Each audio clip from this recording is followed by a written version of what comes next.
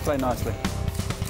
Over 40 poker players came to Monte Carlo from every walk of life. Was that a moth that flew out of Daniel's chips? Actors, singers, sportsmen, and a dozen of the world's most famous card sharps. Promise, I'm just gonna call blind. I time myself. Just 9 players remain, only one can win. The proceeds go to charity, but the title and the bragging rights will last forever. This is PokerStars.net, Ante up for Africa. I'm on it.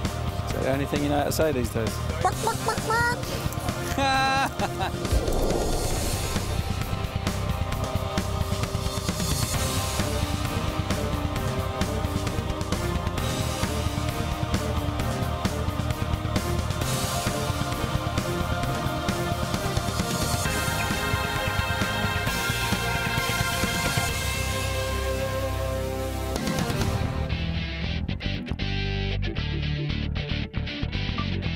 An event that began in Las Vegas now makes its debut in Europe. The brainchild of actor Don Cheadle, Ante up for Africa has already raised over $2 million for the humanitarian crisis in Darfur and is supported by a host of A-list celebrities. More money for this good cause has been raised here, and cards are already in the air. We've raised over 250,000 euros here today for Ante up for Africa. So for the 9 players remaining, it's not the money that's at stake, but it is bragging rights and a title, so it could get nasty. Before we begin, now let's catch you up on what's been happening so far. Players from every side of celebrity life came to play, and some were more successful than others. Among those whose bark was worse than their bite were musicians Christina Milian, The Dream, and Nelly. Hey, yo, what up? It's your man Nelly. I want to say welcome to Monte Carlo. Not like I own the place, but it's cool. There were megastars from the American screen, Sex and the City's Jason Lewis, and James Kyson Lee, a.k.a. Ando from Heroes. There was a racing driver, a host of footballers, a gymnast, and of course, a collection of the world's best poker players. But 34 are gone. Just 9 remain. In seat 1, 23-year-old Dario Minieri is one of poker's young guns, super aggressive and super successful. Seat 2 is John Duthie, a European poker legend, founder of the EPT and one of the world's finest cash game players. Next to him in seat 3 is Patrick Chene, a French journalist, writer, and presenter. Chene's compatriot Sebastian Chabal is in seat 4, one of international rugby's most famous faces. Seat 5 is Luca Pagano, the most successful player ever on the EPT. Tony G is in seat 6. The Australian was a child Rubik's Cube champion and as an adult has made many millions at the poker table. In seat 7, Daniel Negreanu is probably poker's most famous face, a serial winner and as entertaining as he is successful. In seat 8, Teddy Sheringham won everything there is to win in English football and is proving to be as deadly at the poker table as he was in the opposition's penalty box. And in seat 9 is Isabelle No Mercy Mercier, a French-Canadian and one of poker's top woman players. This is going to be a final table to remember. Good evening and welcome to Monte Carlo. This is Alexander Armstrong in the booth and I'm joined by David Tuckman. I'm tempted to say a wawa wiwa. You know exactly. You took the words out of my mouth. I'm actually quite excited about this. We've got 6 professional poker players, 3 amateurs. It's a great mix, and they're all chasing this man, Daniel Negreanu. He is the chip leader by far. Now I'm probably just going to call blind. Friendly. You know what I'll do? I haven't looked, I swear. I promise. I'm just going to call blind. Really? He's calling blind. Do you know, I bet it's still a good hand. 98% of my range. Go ahead, do your thing. Go on, let's play it. I don't think it makes a difference. It's Daniel Negreanu against Teddy Sheringham. I'm going to look at 1 after the flop. Now, if this was the pitch instead of the felt, Sheringham might have a chance. 9-6-3. Wow. 8 of diamonds, 3 of diamonds, 9 of hearts. 9-6-3. He predicted the flop.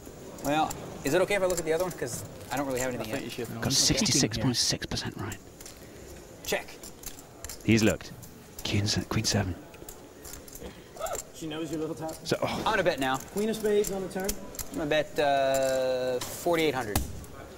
I should have done it without 4,800. Wow, I was never going to fold because I had queens and a flush draw, and this is considered a pretty good hand. Teddy passes Indeed, a very good hand. He flops the flush draw. He turns top pair, and he's giving Teddy Sheringham some free lessons. I think Teddy knows what a good hand is, Daniel. The former footballer knows what he's doing. It's Poker Pro heavy, this final table. Even though it was a rapid structure, the better players have made it to the end. But Sebastian Chabal and Teddy Sheringham are both competitive chaps. They'll fight as hard as they can for their tournament lives, even though it's for charity. And a worthwhile cause it is, too.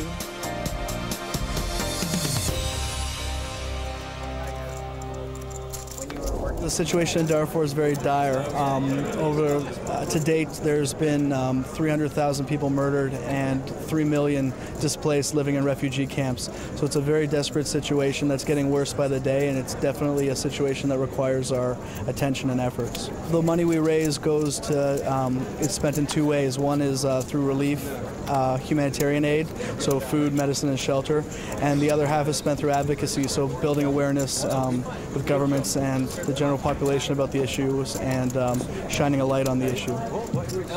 So we get to see a fantastic final table in the knowledge that it's all being done for a very worthy cause.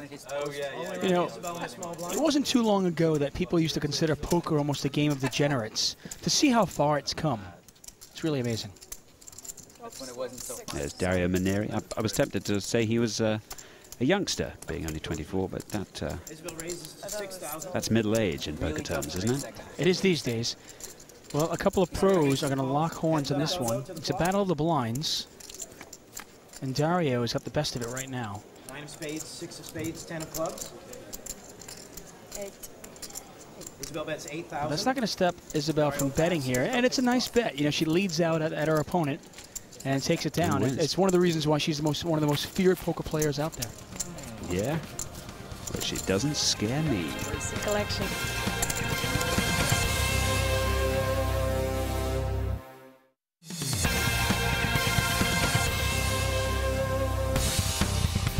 Welcome back to Monte Carlo for Ante Up for Africa. It's poker's chance to make a difference, and more than 40 assorted poker pros and celebrities entered to do their bit.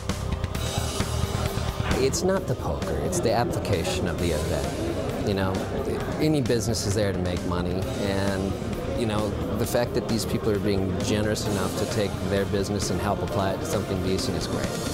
So can poker change the world? If you use it like that, it could. I'm so glad that they brought it out to Europe for the first time. I mean, you know, Las Vegas is fun, but do it in Monte Carlo, you know, they just took it up a notch. So it's great. It's so fun to be here, and I think it's going to be an awesome time to me. Not yet. You want to do a heads up. So the blinds have gone up. This is getting quite an expensive game, David. It is, and with blinds at this level, and with 9 players remaining, it's going to be time for some of these players to start making a move.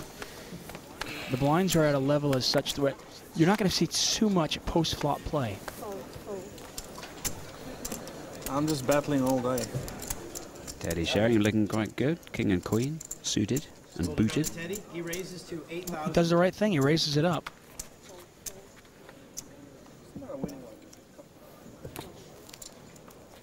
Folded to Sebastian. He's going to raise all in.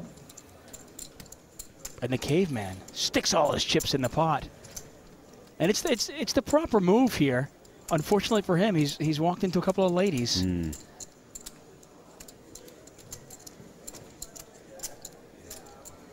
I think it's an easy call for Pagano. He might even re-raise to shut out Sheringham. And he does that. He moves all in. Exactly. He moves all in there to shut out Sheringham. And it is a pretty easy fold. King, queen suited. It's a nice hand to raise with. Not a great hand to call 2 all-ins.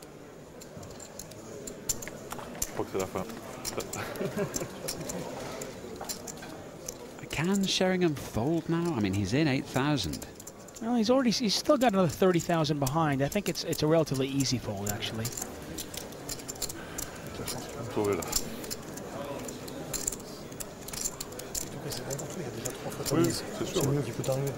Now, if both players were to turn their hand over, he might actually call, because he's got live cards, but he doesn't know that. And he throws his hand in the muck, and I think it's the correct play. Ace 9, ace of hearts, 9 of spades. Caveman in a lot of trouble here. Buona fortuna. Luca has Sebastian covered with the red queen. Sebastian has the ace of hearts and the 9 of spades. Let's see the flop. Flop is 4 of diamonds, jack of diamonds, deuce of spades. So that's looking good for Pagano. Yeah, Chabal's tournament life on the line right here. Player with the diamond in his hand with the queen. Let's see the turn card. Turns to 10 of diamonds. Oh, it's an ugly card. 3 diamonds out there. Non-diamond Now